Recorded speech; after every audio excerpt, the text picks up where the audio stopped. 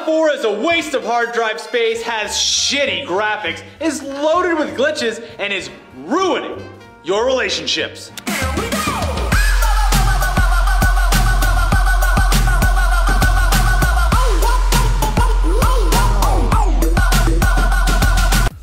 Just kidding. Fallout 4 has reinvigorated my love for gaming because it's the first time I haven't felt on rails or guided to do a certain thing in a long time. The freedom that this game gives you is incredible, and most of that freedom is now spent in the game's incredibly impressive crafting mode. Now, the game isn't without its faults. Sure, it's got plenty of people online saying that game-breaking bugs are ruining their experience. Most of these complaints are coming from the PC Master Race community, and you know how hard it is to impress those fucking Nazis. Besides, most of that could be chalked up to their personal systems just not being good enough and not cooperating with the game. So there, your fault. Yep. Get a better fucking system, you stupid idiot. Exploring the vast wasteland is truly an amazing, immersive experience. And no, I'm not gonna lie, when I was about 3 or 4 hours into this game, I wanted to throw my fucking controller against the wall, toss my Xbox out the window, and give up on gaming in general forever.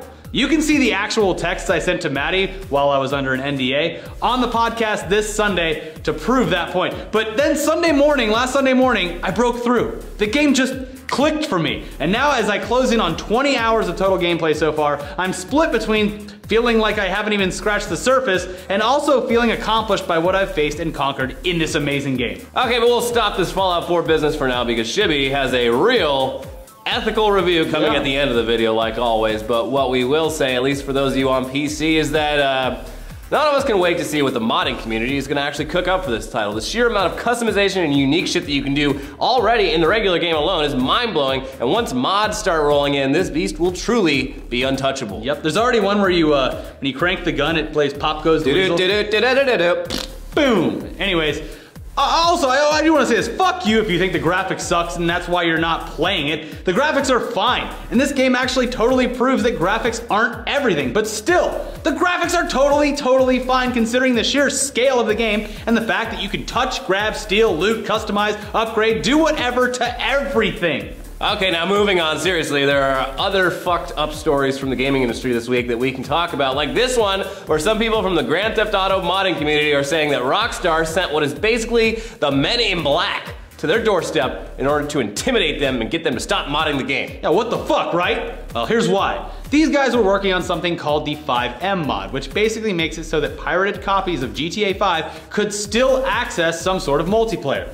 How? By creating a, quote, unauthorized alternate multiplayer service. So you could obviously see why Rockstar would be upset by something like this. Okay, yeah. Yeah, they even blocked accounts tied to the modders from Rockstar Social Club earlier this year, but apparently that wasn't enough to dissuade them from their goal, so Rockstar allegedly sent 2 private investigators to their doors. I see nothing wrong. Now, one of the modders posted the following on Reddit. I just got a pair of PIs at my door claiming to be sent by Take-Two, handing me a phone with a person somewhere in the UK or US or whatever to discuss how to cease my activities with regard to Grand Theft Auto, and that they know what happened before with Activision and want to not get the lawyers involved at this time. Guys, we don't want to get the lawyers involved, so just stop, please. I don't want to fuck up your kneecaps either. Take your talents and go develop real games. I get, you know, the moral of this story is don't risk your freedom so that you can help people pirate games. Use your talents in a good way. Go get a job at Take-Two. This all seems pretty straightforward to me. Now, some of the modders claim that they just developed an alternative to the Rockstar multiplayer experience, but still, I mean, it's very clear to see why Rockstar isn't keen on this type of stuff happening with their game. Yeah. Also, if you follow the Sean Poole rule of $1 1 hour, GTA 5 is one of the most economical titles you can possibly buy. Absolutely. Like, it's been around for, what, 2.5, 3 years at this point. It's got unlimited play time, like, just, what is it, $40 now? Come on, just go get it. Stop being such a cheap ass. But guess what? Battlefront update of the week. Pew pew. You can now play, you do? Yeah. Oh, there it is. Oh, pew pew. Oh, God. You can now play Star Wars Battlefront right now if you have EA access. Now, pro tip, just pay for 1 month and then cancel it. It's $5, you get to play this game early. It's totally worth it since your parents' credit card is tied to your account anyway, you millennial piece of shit. Yeah, get a job. Yeah. Anyway, let's go back to the topic of the week because damn it, it's permeating our culture and we would be remiss not to talk about it more before Shibby's epic game-changing, final, nail-in-the-coffin review. Yeah, have you been playing Fallout 4 and thought, yeah, I mean, this is cool, But where do I put my dick? exactly. Or it would be a lot cooler if it was made for Oculus or any number of other virtual reality devices. Well, good news, because someone has already done basically that exact thing, and it's made possible by some company who we've done no research on, so I mean, obviously don't trust their products just because of us, but their name is VorpX, and they turn first-person games into 3D virtual reality experiences. Yeah, they just released VorpX 0.9.1, which includes preliminary support for Fallout 4. Now again,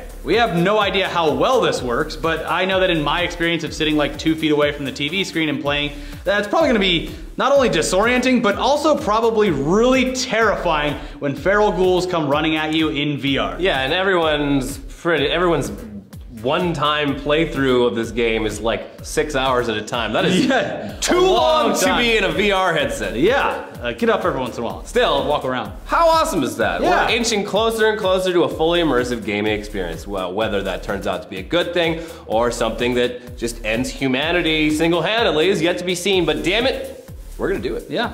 Now moving on, one of the most fun and shareable parts of Fallout 4 so far comes right out of the gate with the game's character creation engine.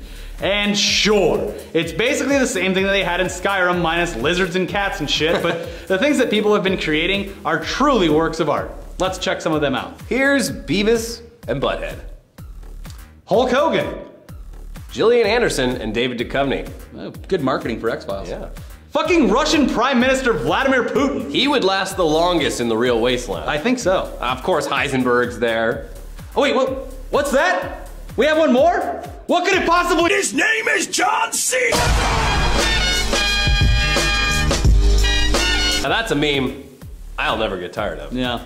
This game is truly a masterpiece, and if you think we're pandering, fuck you. We can actually like stuff, so piss off. And if you think we're getting paid for this, we fucking wish. That'd be nice. I know. Anyways, let's see if Shibby ruins all this goodwill with his review of Fallout 4. Take it, Shib! We are so excited for this one. Yeah. Oh, you got a little mini nuke. Take a deep breath. Tweet after tweet, I've been asked, Shibby, please review the most important game of the year, Rise of the Tomb Raider. I won't deny that I want to explore Lara Croft's hidden treasure. Oh. I can't help but check the newest AAA indie release from Bethesda, Fallout 4. As the sole survivor here on T.U.G.S of Vault 010, let's step into the future, Boston, where last time I lost this fuckboy Ricky in go-karts, which I'm still salty about. No, I'm from Florida, you can't be— And you lost your leg. Yeah. Lost my leg. I lost my leg! That's an AFK reference. Yeah. Farmville Sanctuary 4 is one of the buggiest pieces of software I've ever had the disservice of interfacing with in the last year. I don't understand how Bethesda develops Fallout 3 in 2008, publishes New Vegas in 2010, develops Skyrim in 2011, yet Fallout 4 released basically 1,500 days since then and graphically looks the same exactly as the 3 other titles. Oh, you're lying. What the hell? But Shibby, it's not all about the graphics, it's about the open world and the experience. That's what I said. Did no one play Witcher 3? Why are those things mutually exclusive? Why not spend some of the $1 billion that Bethesda has made for all you Bethesdrones out there on a new engine and try to properly QA some of that shit?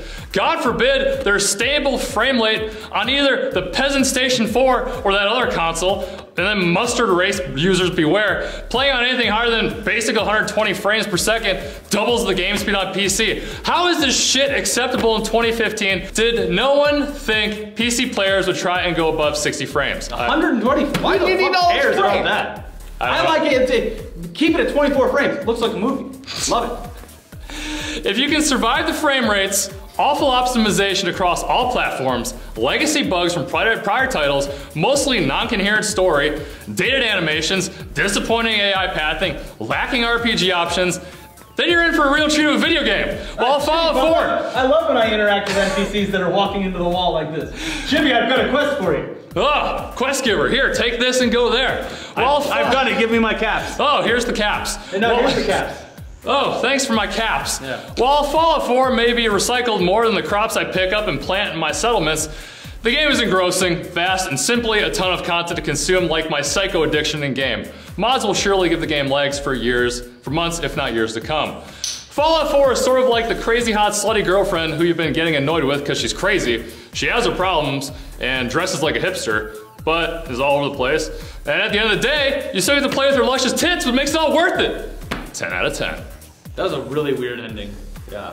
So it's good? Is it good? Fantastic. Okay, great. Oh. Good. So, 10 out of 10, you said? That's right. I think that's the second time that's actually happened, though, technically. He gave Mad Max 10, or Batman, right? Anyways, Shibby is a slimy piece of shit synth who can't be trusted. So where do we go? Over to the Amazon location in Diamond City to see what people said about Fallout 3. So this one is titled, Tedious Game, Really Bad, from user Mercs, who says, played for a few hours in the bunker, didn't get out. Tedious. Okay, in 20 plus years of playing video games, I have never not been able to enter a game. So I guess it's not me, but rather this pathetic game. This is what happens here. You have to punch guys which are poorly animated and they clobber you with clubs all the while you search for exits, all of which are locked mainly. Exciting. What a train wreck of a game. Only reason I continued was to get out and see world, but I heard that's just more of a tedious chore, so why bother? If the developers of this game think this is even remotely fun, then they simply are that out of touch with the gaming masses and not just video game lunatics with no life who can spend weeks playing this tedious game. What kind of sicko makes a game like this? And worse yet, how can people even praise this game? Also, the game I heard crashes constantly. Avoid at all costs. A colossal waste of time just to figure out the designers of this twisted logic into thinning that gamers would enjoy in any way whatsoever a sickening quest to find maddening secret ways to fight off roaches and horridly animated, almost pixelated looking stick soldiers. All in all, a blurry opening bunker that takes perhaps hours to get out of. I threw this in Thrash, didn't even bother returning. Put in Borderlands 2, then played some Resistance 3 multiplay, or Moody play. Then played some Resistance 3 Moody play and some Uncharted 3. Now those games are actually a blast and fun, not this horror. Update! Oh shit, we have an update. This is one of the first updates I've seen to review. Hopefully it changes his mind. Update, broke out of bunker.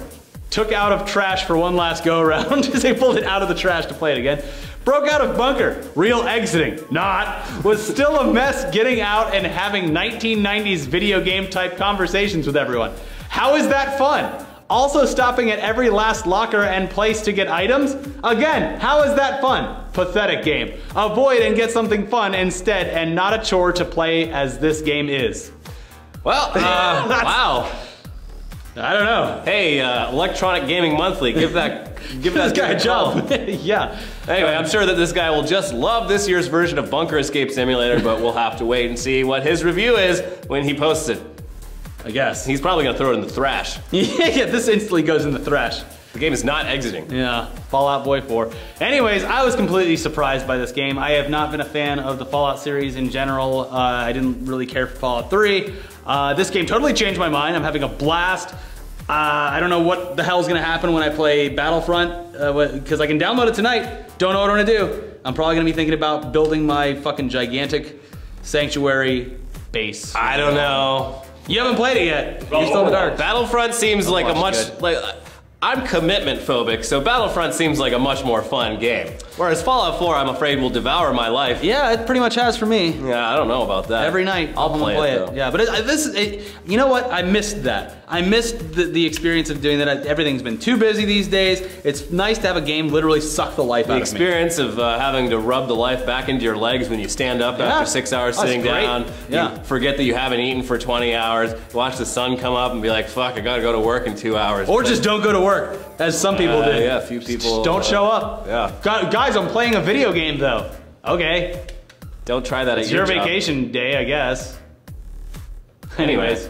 We have some stuff over here. We have a new episode of Weekly Weird News. We have a Tech Tuesday, and also a podcast. So you should watch those instead of this. Anyways, we actually like the game. What do you think about that? Cancel.